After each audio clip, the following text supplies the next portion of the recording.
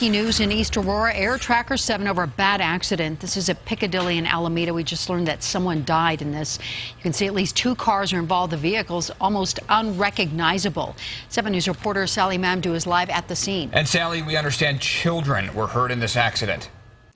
That is right. We're at a tragic scene right now where 2 children were transported to the hospital, one of which we know is in critical condition. Now, I'm going to step out of the shot here real quick so you can guys take a look at this behind me. The driver of this crushed Saturn you are looking at has died right away when he was hit. The female passenger in that Saturn was transported to the hospital while the 7-year-old in that same car was airlifted to a children's hospital with critical condition. The driver of that Toyota as well as the passenger and another child were all transported to the hospital, and we were told their conditions remain unknown. Now, this you're looking at right here all happened because of speed. The Saturn was heading southbound and ran a stop sign. The silver Toyota heading westbound T-boned that car, causing it to flip, resulting into what you're seeing right now. Now, first responders have been on scene for hours and will stay on scene until this scene right here is cleared. For now, we're in Aurora. Sally Mamdooh, 7 News.